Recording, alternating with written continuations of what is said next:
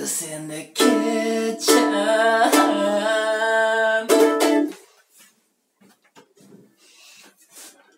Hello and welcome to the new episode of Chaos in the Kitchen, where I'm gonna show you how to make a good vegan garlic mayonnaise.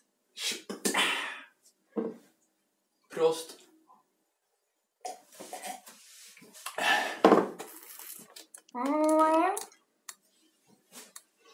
So, what we need for a good mayonnaise is rapeseed oil. Good shit. We need 3 deciliters, and we need some lemon juice. We need 1 deciliter of soy milk and 1 teaspoon of vinegar. You can use whatever vinegar you want. This is some strange German kind, but use whatever you like. And then, of course, garlic. I'm gonna use 3 cloves. And you also need the teaspoon. You need some measure thingies. You don't need, but it may be easier if you have this garlic pressy thingy. And then you need a regular I guess you can use a bigger if you want to, but we have a small one and that's what we're using. So we're starting.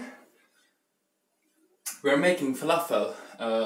So there's a lot of shit around here, and that is just good for the name of the show is Chaos in the Kitchen, and then we will have Chaos in the Kitchen. And this is how you do to get the peel of garlic. You just put it under your cutting board, and then you hit it like it was a good friend that you've known for a long time, so you know how hard you can hit them without their being sad about it. I hope you have friends like that. If you don't have friends like that, you should get friends that likes to hit you and that you like to hit, because it's nice to have some human contact. So I smashed them, and now I'm gonna put them inside this and just squeeze like there's no tomorrow. It's so good to have a camera to talk with, so you can just talk all the time. Nobody can say that you're too social. You don't even need friends. You just need a camera. Nobody needs to watch the videos. You can just talk with the camera. It's good now in isolation times to have somebody to talk to. So talk to your cell phones. They're nice people. Who said that cell phones wasn't people? Boom, boom, boom, boom. So I like to press these like a couple of times, because it's going in a fudging mayo, and that means that I don't want a lot of small pieces in it. If I can prevent that, I will do that to the limits of my ability, which is quite soon actually, because you get so icky and sticky on your hands while doing this. And no, I wouldn't do that with a regular chef's knife. This is a knife that just cost 2 days' salaries for a person who's a bit under the poor limit. What is it called? I don't know. Well, some people, I think, if you live under $1 per day, you're considered poor according to international standards. And this knife was like about $2, maybe $2.50. So even a poor person who's not super poor could afford it. And I always sharpen it, so don't you worry.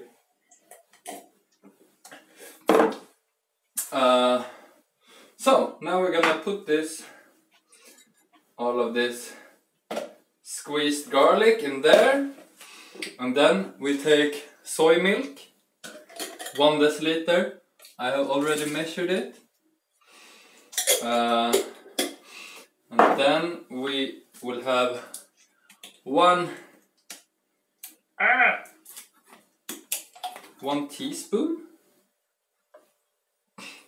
of vinegar. I don't know why, but it says so in all the recipes, so I'm just doing like they told me, and then they do what they told you. And then squeezing some lemon juice, because I think it gets a bit more sting. And then just some refined sugar. And then you mix this together. Swing! Swung.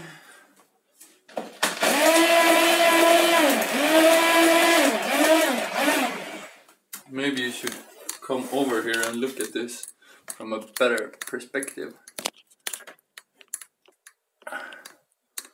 Oh, look, that's a nice perspective.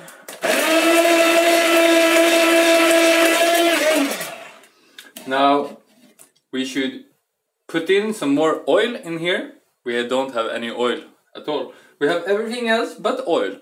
And now we're gonna put in the oil, and we wanna pour in the oil like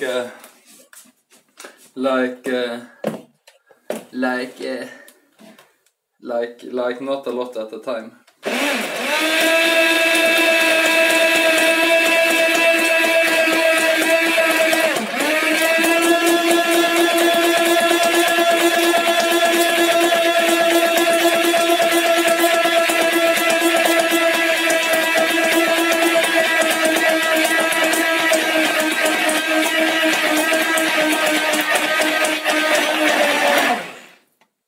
And now you can hear.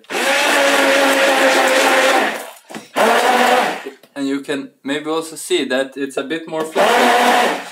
Fluffy, fluffy, fluffy. We like fluffy when it comes to mayo. Whoop. So we put in some more oil.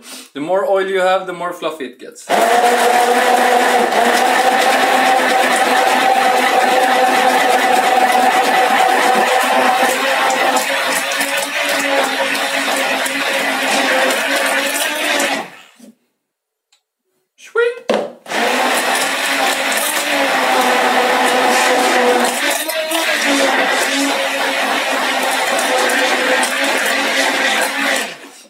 You see?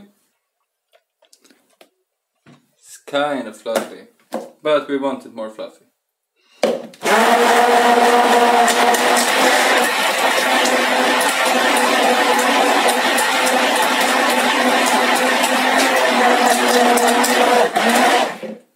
This is getting hot now. We have used it for a longer time than it's recommended. I hope it won't break.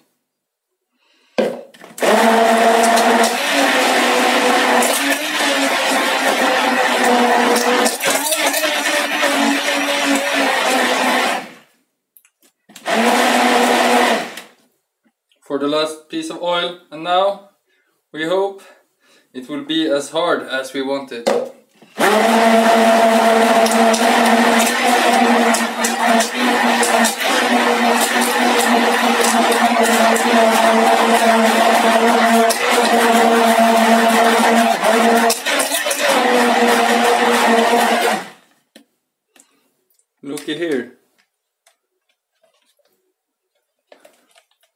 Is this a good mayo?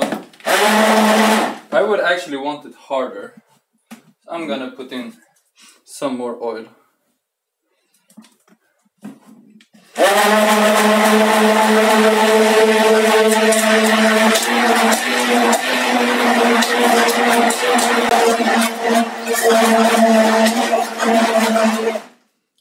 This is super hot now.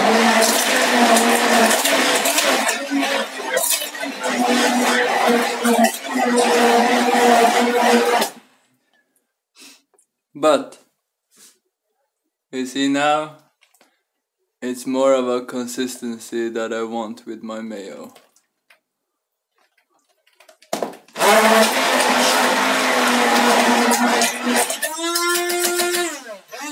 So now it's just seeing if there's if it tastes any good. So we take our little golden spoon and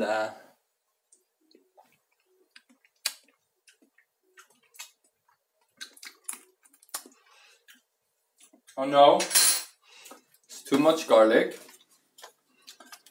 Relatively. Yeah, English, fuck you. Sorry for the harsh language. So I'm trying to put in some more of the lemon and some more of the sugar and see if we can get that taste to be more suitable for my needs.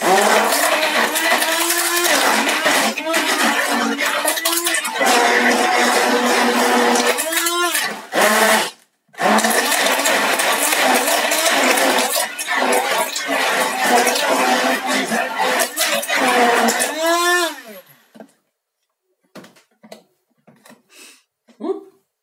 I got some mayo on my fingers. Oh no! We have to